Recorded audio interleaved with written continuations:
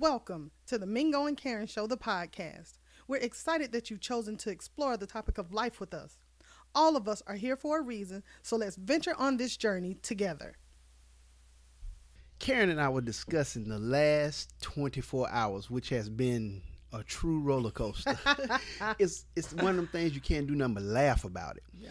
And the point of this particular podcast is about emotions can affect your logic. So I'm going to let you elaborate on what I'm saying.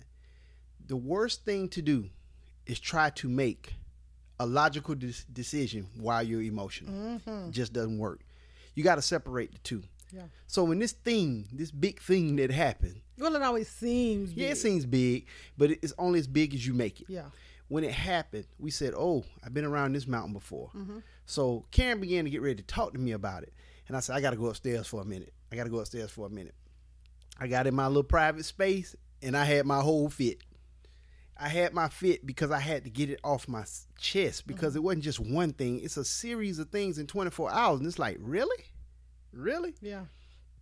So I had to pull back and say, no, you can't do this like this. I had a conversation with our oldest son, and I was telling him about something he and I was talking about. And I was like, look, you're not going to be able to make this decision. You just can't. You're too emotional. Pull them apart. He was like, Dad, I really don't know how to pull them apart. I said, pull them apart. Go have your fit. Go do whatever it is you need to do. Then once you get that out the way, you can come back and think logically. I believe this formula works, and I did it today. So when I came back downstairs and I began to talk with Karen, we could talk about the logic of what needed to be done because I had got as much of the emotion out that I could. Yeah, and in the past, whenever situations would come up, you're talking about just one situation where we would just virtually have a come apart. And so in the midst of both of us, it's kind of funny now I think about it.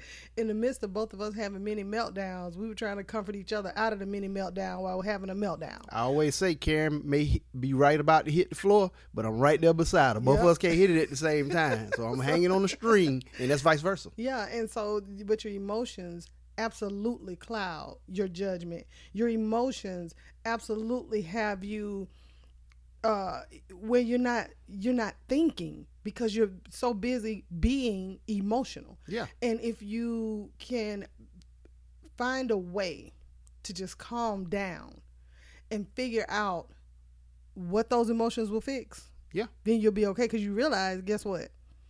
It may make you feel better in the moment, or it may make you get something off your chest that you needed to get off your chest, but it's not going to solve your problem.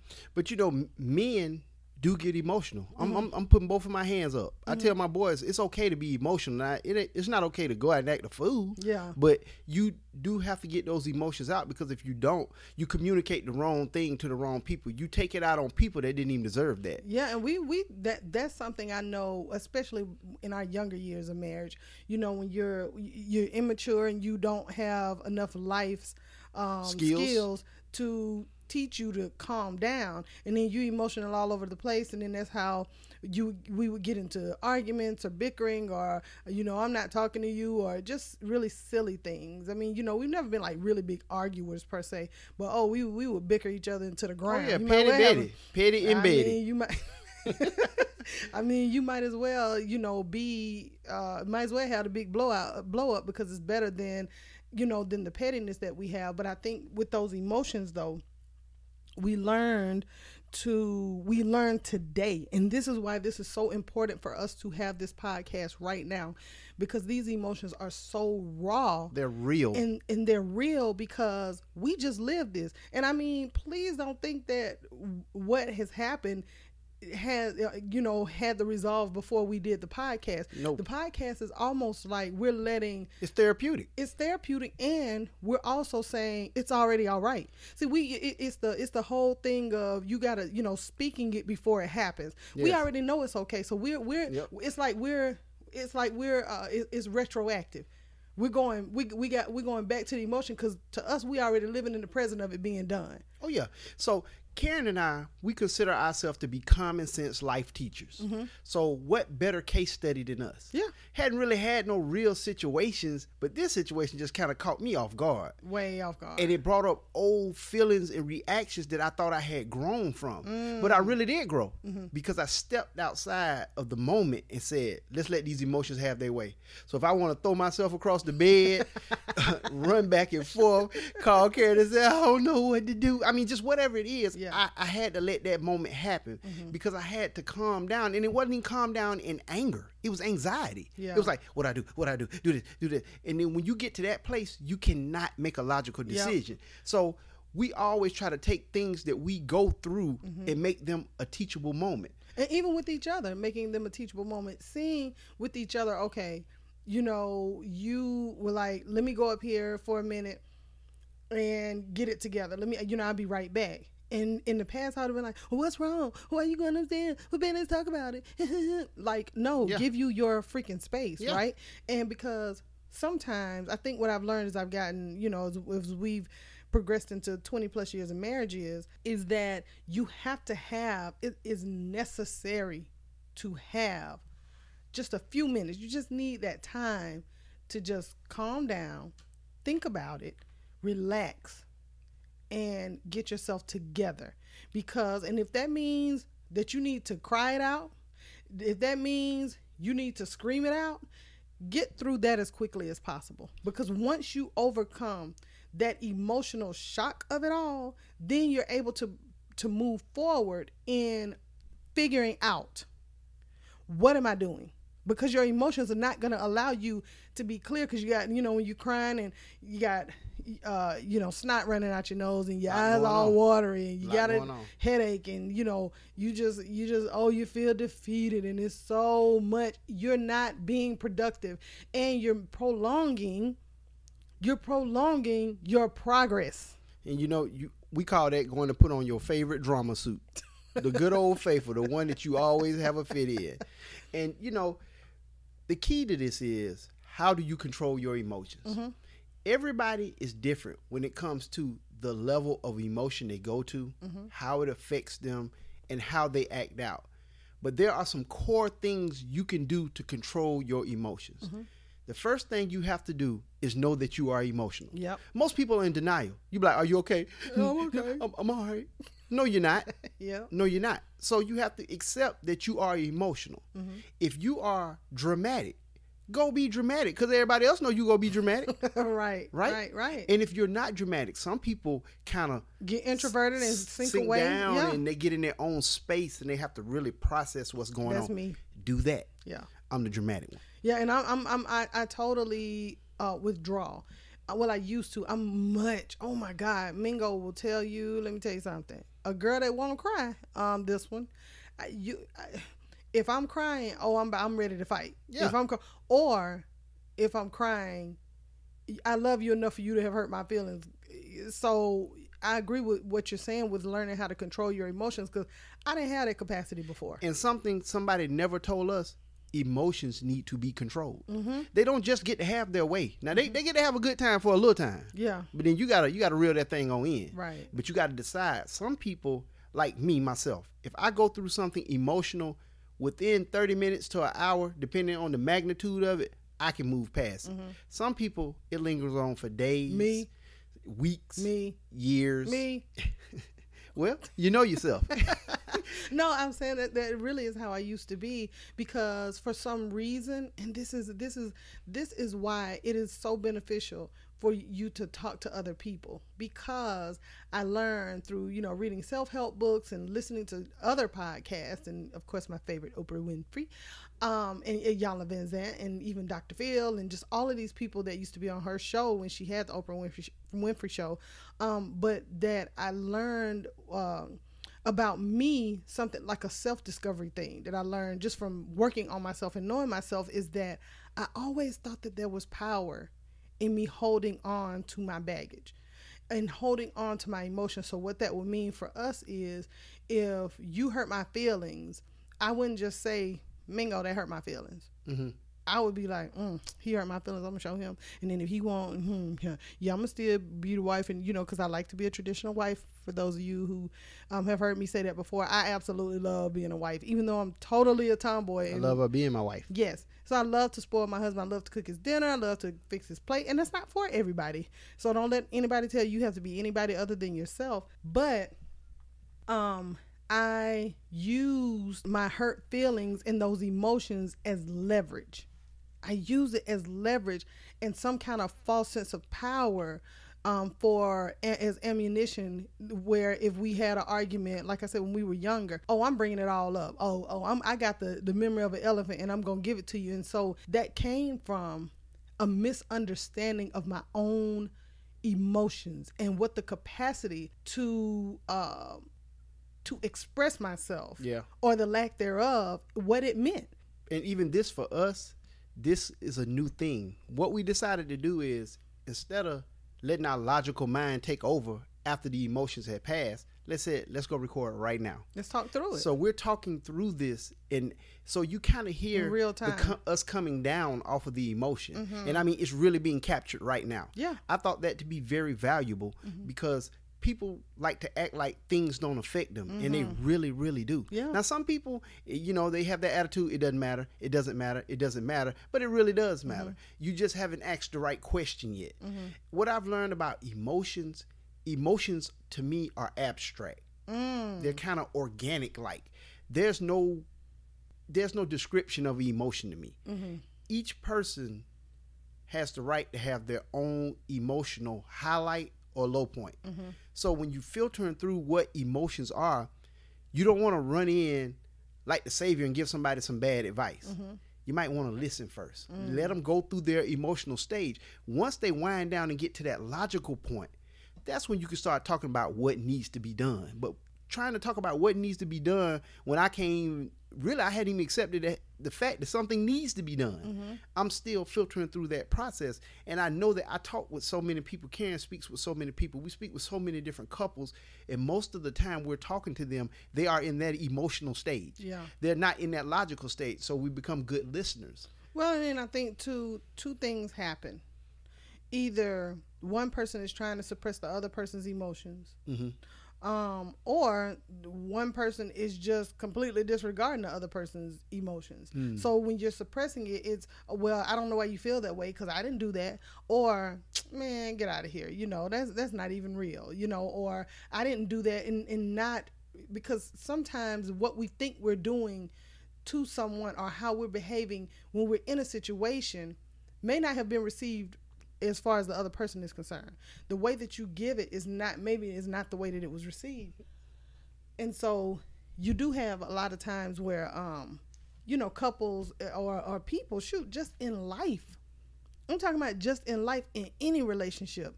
We have the ability to sometimes dismiss someone if we feel like they're overly emotional, instead of maybe going on a discovery of, well, what happened? And sometimes it's not always about what someone did to you. Yeah. It's about how you process what was done. And sometimes that is about you and not the other person. And maybe you've got to figure out how to accept, adapt to, and modify how you deal with things emotionally. Yeah. And I wish I would have learned this as a young person, because this description of what we give and this information we give, it has no age limit on it. Absolutely. I mean, this can work with anybody. This could work with our granddaughter. Yeah. Learning how to deal with your emotions, then coming to express yourself logically the best way you know how. And you know how it can work on her real quick, and you can go say what you got to say. Oh yeah. When she when she came for the summer, and she would just kind of have these little outbursts, and she would have her little mini meltdowns, and I would have her breathe with me. Oh yeah. And I'd be like, okay, come on. Yeah. And so she would take her hand and she would just, she would breathe with me. So then, once she learned how to control her emotions, it's so funny because whenever she would get upset, she would actually exercise that to calm down so that she could let me know what she want to let her dad know, or let you know, or whatever. So I just want to say that when Mingo was saying it can work with any age, any person at any age, it is true. So the whole goal to this was that we wanted to try. We allowed ourselves to be the case study on the fly. Mm-hmm. So we talked through this thing. I went through my emotional piece. Karen went through her mini emotional piece. Then we really got into the logic of it, and we said, you know what? Let's go talk about this. Let's record what we're talking about, because this may even be helpful to us to go back and listen to, because that's the power in it. It's not about us saying it. It's about the information that we don't know. It's never what you don't know. It's always a way for you to get that information. But where the problem comes in is that when some people find out information, they don't like to share without a cost. Yeah. See, we're different than that. Yeah. I'll tell you. If I know, I'll tell you, because I will not create a competition. Absolutely. I want you to get it. If you have an emotional moment, I want you to understand that if you're at work and you need to go outside and get in your car or walk wherever, your little break area. If you're a college student, I need you after that class to be able to go to that chill spot on the campus. If you're a teenager, same thing in high school, same thing at home. You just have to be respectful of, you have to go through your emotions and your process. And that's very key to us. That's very big to us, because we feel like the more information we give out, the world is becoming a better place. Yeah. Because we didn't have this. Because we didn't have this to do. So now we're older and we're doing it. Yeah. And it works. It really, really works. I mean, I'm not telling you something we have not practiced. We practice this real time in right this now. Moment. And I'm feeling so much better. Me too. Because I'm feeling like, first of all, it wasn't as big of a situation as I thought it was. But in that moment, it was the biggest situation in the world. Yeah. That's because my emotions were on 100. Yeah. They were on 100. So I had to realize that, okay, your drama level is really high right now. You need to man up. You need to go have your fit. It doesn't make you a man to hold your emotions in. If a fit is a part of your process, then a fit is a part of your process. Right. But you have to be mindful of who's watching, where you do it at. I was in the comfort of my own home, in my own space. I didn't even have the fit in front of my wife. Whereas when I was young, I was like, "Why they got to happen?" But it didn't. You can't say it like that, man. Well, yeah, I'm just being dramatic right now, because that's what I do. That's what I do. Okay. I make it more animated. You know what I'm saying? But it's really what happened. You know what I'm saying? But I'm just being, we bring laughter into our relationship, because that's the foundation of our relationship, is laughter. Yeah. So, but because we understood, you have to go through the emotional piece so you can get to the logic, where you can get to the laughter. Yeah. So, yeah, that's good. So, and that's how I feel about it, because at the end of the day, we're in this together. So when you feel yourself getting emotional, I think a key to it also is identifying what that emotion is. Is it anger? Yeah. Is it sadness? Yeah. Is it, because, we can fall real, real good and deep into a pity party. You can have a whole one man, one woman show all by yourself, where you fall into this, oh my God, I just can't believe it. It just feels like the world is, the world is on my shoulders, and I can't hold up anymore. And it's not that your emotions aren't real. It's not that your emotions shouldn't be acknowledged. It's not that you shouldn't even go through your emotional thing or whatever it is that you're having in that moment. The thing is, you don't stay in it. Yeah, that's it. I am so guilty in the past of staying in my emotions. And if I had known, when I look back on it, I'm like, oh my gosh, do you know how much valuable time I wasted? Do you know how emotionally unhealthy I was, because I didn't know how to identify. I didn't like the feeling of sadness. I didn't like the feeling of being feeling like I couldn't fix it, or like I wasn't, I can do this, and I don't have to be all emotional, and I don't have to show this and show that, in almost like a callousness on me. Oh, good. You can identify that. Yeah, to not want to shut the world show out. What was really on the inside, because on the inside, your girl straight, you talking about you being dramatic on the outside. Oh, I was having a tornado of emotions on the inside. And so I didn't know how to be softer. I didn't know how to be vulnerable. I didn't know how to share what I felt because I didn't want you to, and it's so stupid because you would never make me feel this way. Yeah. But I would think, well, I don't want him to like laugh at me or make me feel bad or, you know, shut me down or think I'm weak. You know what I mean? And that wasn't even something that you gave off or ever told me. But that's the prime example of the emotions running the show. Absolutely. The emotions were running the show because they get you thinking stuff. They get you thinking a person act the way that they don't even act. You start accusing people of stuff. Why you say, I haven't said anything. Yeah. Why you say it that way? You asked a question and answered it. Yeah. That's what happened. I haven't said anything. Well, your face look like, no, now you trying to bring me into your conversation with right. yourself. Absolutely. That's the way it plays out. And it's projection. Yeah, that's what it is. Yep. It's projection. So what we would like to accomplish is how to explain how to find the balance in both. Yeah. So you have to respect both.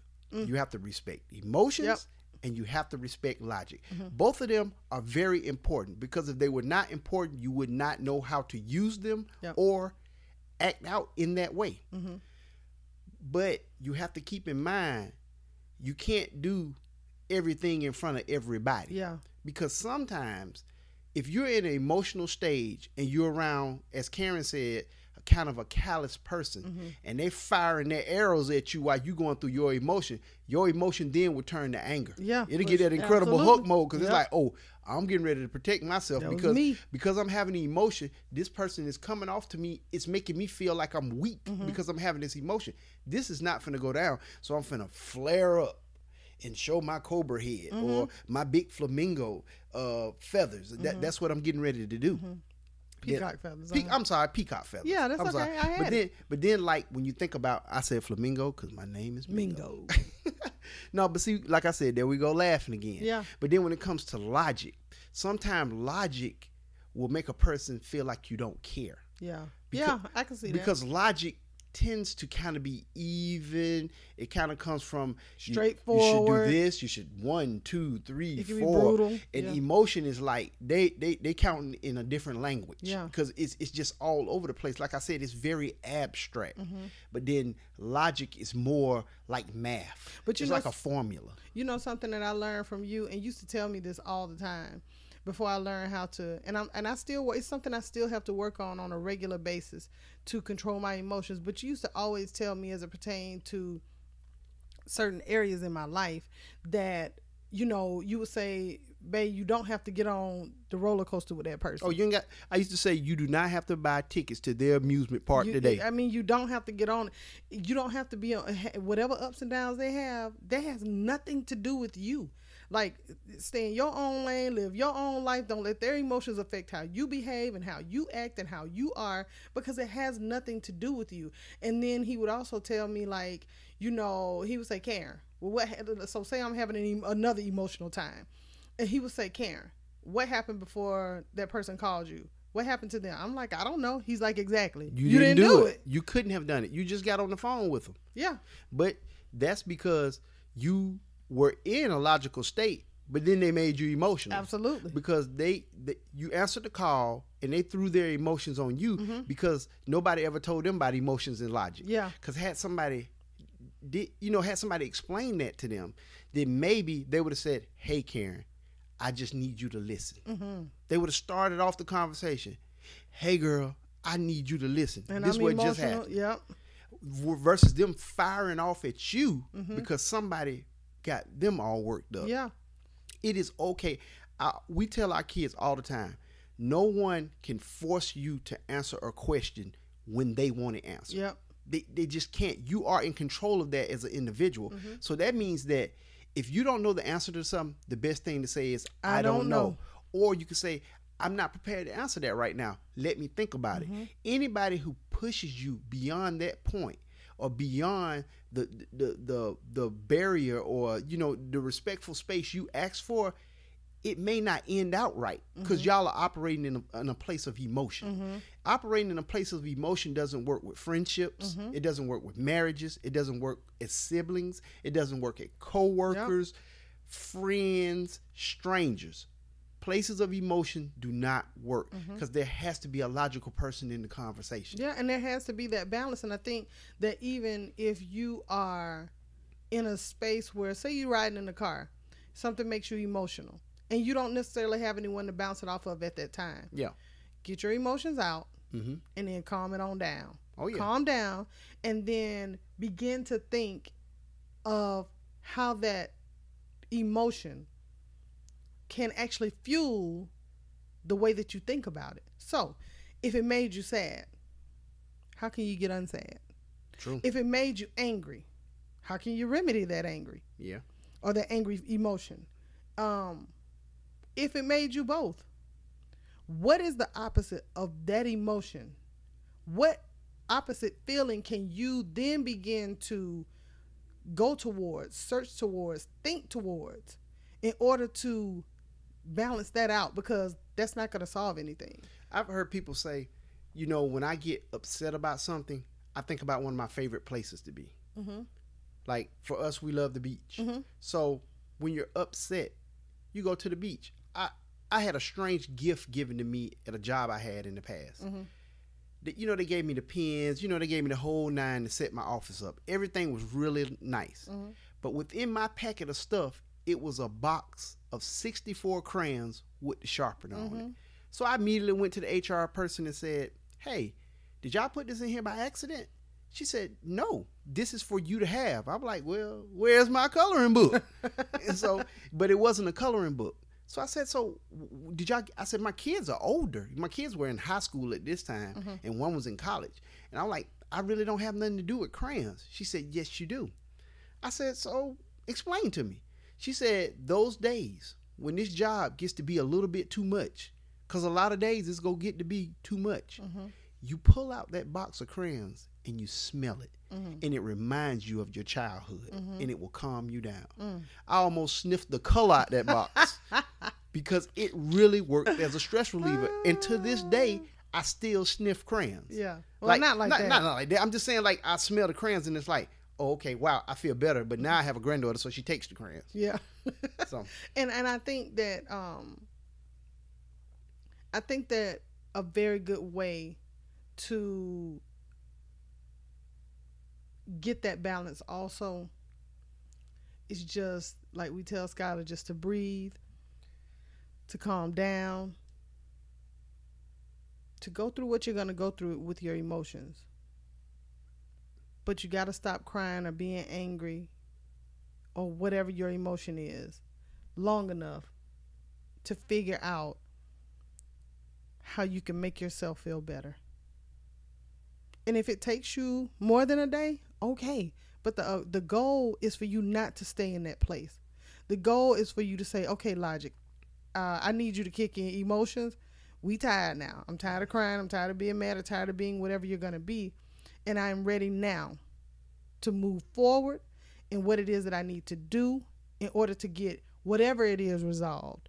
And you can do that. And you can do that. You can have a balance between your emotions and your logic. Absolutely.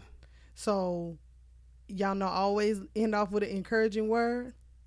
I encourage you to get yourself healthy emotionally and live the best life that you're supposed to live. Don't let life live you. Absolutely. And when things come up, take a minute, slow down, get your emotions out, and go and find your logic. Happy relationship building. Happy relationship building. Thank you for listening to our podcast. You can find us on Facebook on our Love is Powerful Stuff page and at Mingo and Karen on Twitter and Instagram. Happy relationship building.